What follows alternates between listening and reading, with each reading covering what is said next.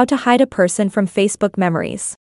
In this video, I'm going to show you how to hide memories that involve a specific person on Facebook. So the first thing you want to do is open the Facebook app on your phone. When you open the Facebook app, tap 3 lines in the top right corner of the screen. Once you tap that You Can Capture option here for memories, click on this, then click on Settings icon at the top right. And click on Preferences. Once you go to Preferences, you will have 2 main options. First option will be Person or Dates. Tap on People. Now tap on a name and enter the name you want to hide from your memories on Facebook. And hit save, and that's basically it. I hope you find this video helpful.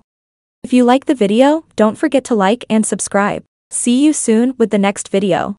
Thank you so much for watching.